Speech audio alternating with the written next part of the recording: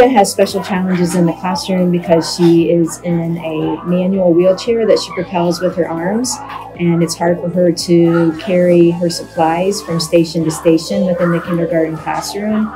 She propels very well with both hands. She can also propel with one hand on the wheelchair, but it makes it more difficult to maneuver around furniture and obstacles.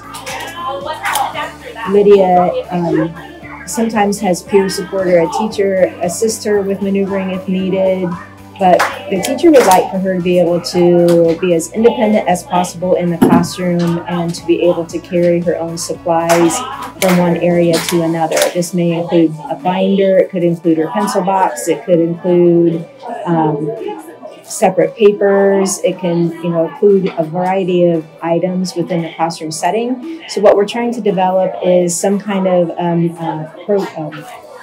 product or a way for her to be able to carry her items.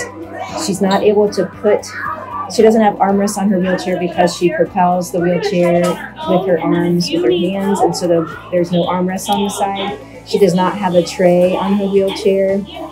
So she just we're looking for alternate options for her to be able to have some way to carry things and not drop items, because it's hard for her to pick them up from the floor independently as well.